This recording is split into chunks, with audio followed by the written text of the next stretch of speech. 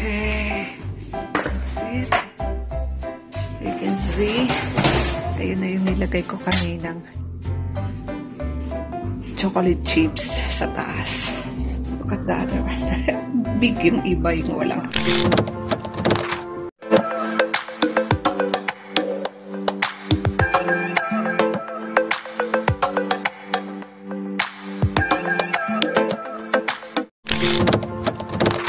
Banana muffin. Ito yung unang-una natin. Imamash natin yung tatlong ating banana. This is good for Christmas, regalo sa mga friends, affordable, cheap. So, maging creative kayo. Kung wala naman kayong chocolate chips, plain banana na lang. So, pero kung mayroon kayong mga panglagay-lagay toppings dyan, kung walang chocolates, pwede naman nips. Lagyan nyo ng nips. Lagyan nyo ng mga almonds. Depende. Pero mine, talagyan ng chocolate chips. 3/4 cup. So, magmamas tayo. Ito, yung pagmas ko. Mas lang.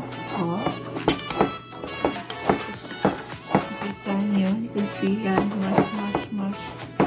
Ang banana.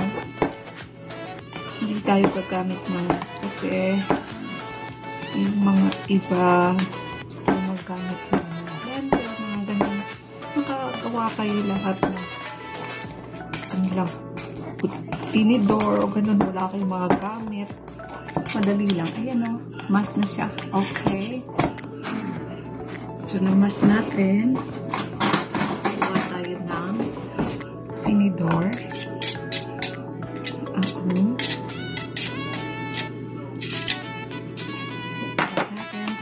Natin ng vanilla na 1 teaspoon.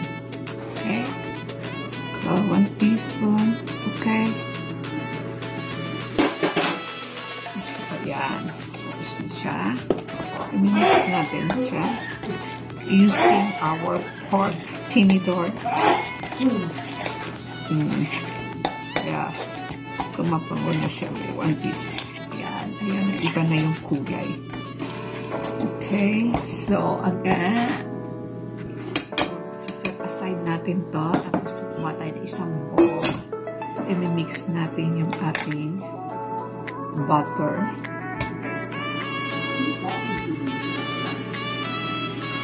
I'm making my banana muffin. Cooking to myself. Don't disturb me. Don't interrupt me. And then, butter, and then mix natin yung butter at saka yung sugar. Ayan, diba sila. And then, lalagay natin yung ating 2 eggs na 2 egg.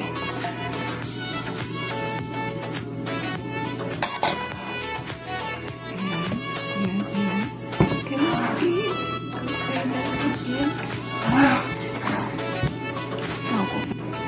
Tayo. Kasi ako hindi ako gumagamit ng blender. Ayan. Ito na lang. Ayan.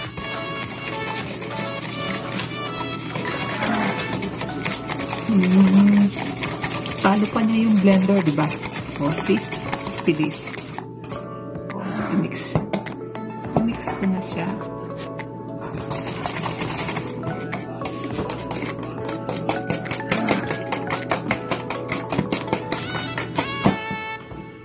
Then, lalagay natin yung ating banana.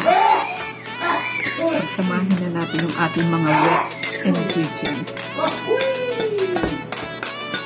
Keep quiet, my dear. You're disturbing me. You will kick your ass, Presley. Okay. Mix again. That is intentionally. Ayan na. Na-mix na natin siya. Tapos, so, etong mga dry ingredients natin, sasamahin ko yung flour, soda paminta, yung salt. Mix ko siya muna dito. Silang tatlo.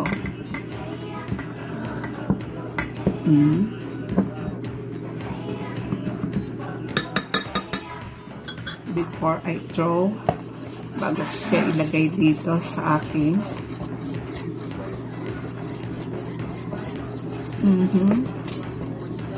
Gradually, buhos nyo gradually para, ayan.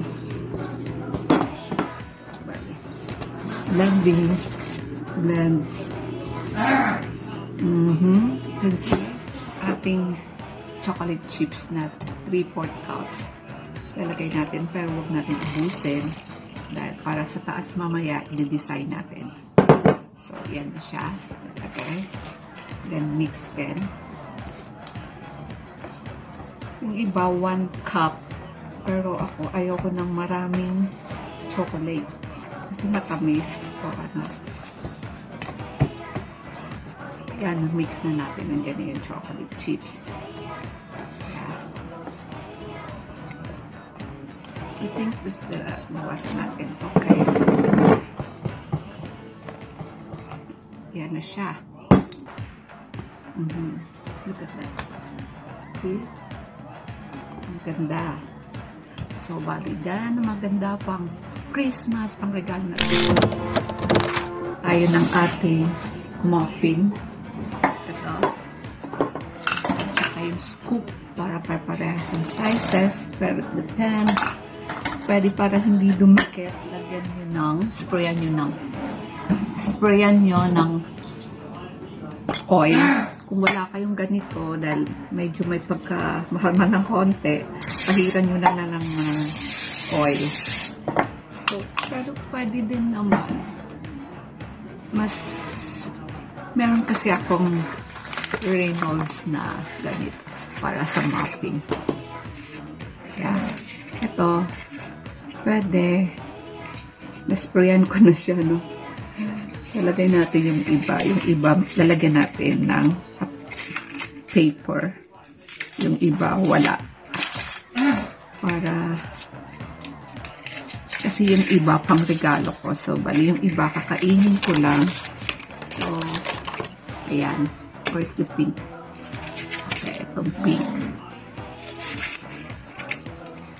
Gagawa ako para sa Christmas. So, for advance, ipi-freeze nyo lang. Talagay nyo sa freezer. O ganun, diba? Para kapag na-bake kayo earlier, lagay nyo na lang sa inyong freezer.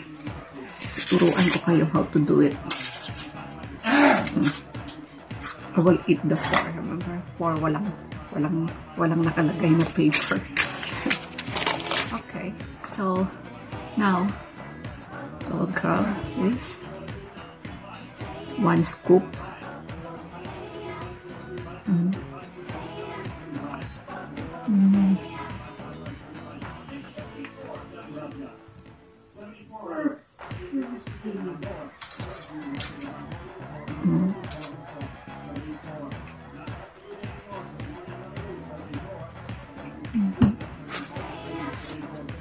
So, sa one recipe, a while ago, sabi ko 12.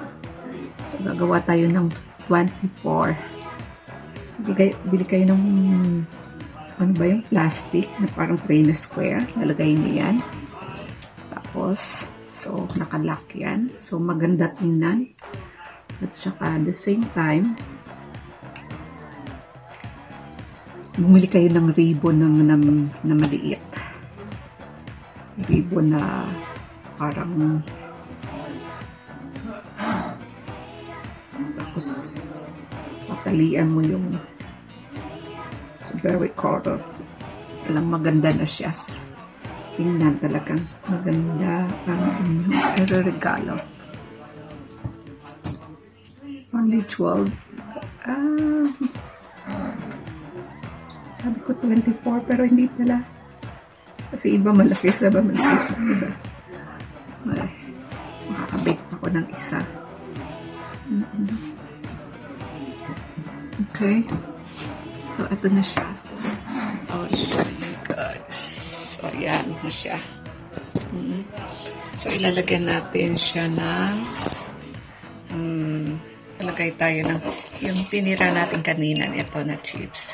Ilagyan natin sa top para may design.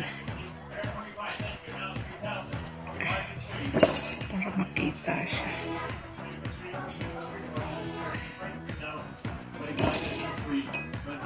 Yung pangregalo ko, yun yung lalagyan ko ng marami sa taas. May mga chips. So, ilalagay na natin sa ating oven. Ating banana muffin. Oh, yeah. It's cooked. Ready. It's cooked. It's done. Overgrab. Oh my gosh. Okay. That's it. You can see. Ayun na yung nilagay ko kaninang chocolate chips sa taas. Look at the other one. Big yung iba yung walang.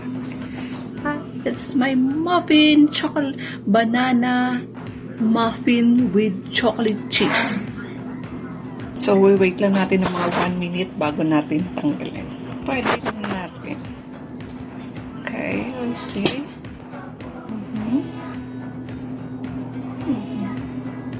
Mainit pa kasi. Ayoko i-grab kaagad kasi baka masira ang beauty.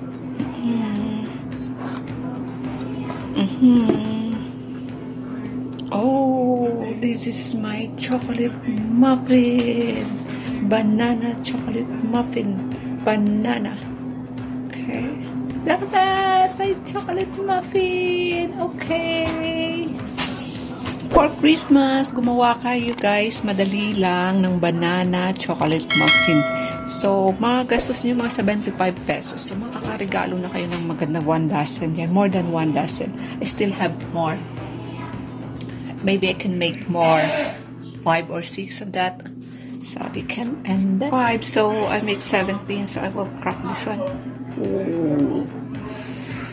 This is it. Oh. This is it.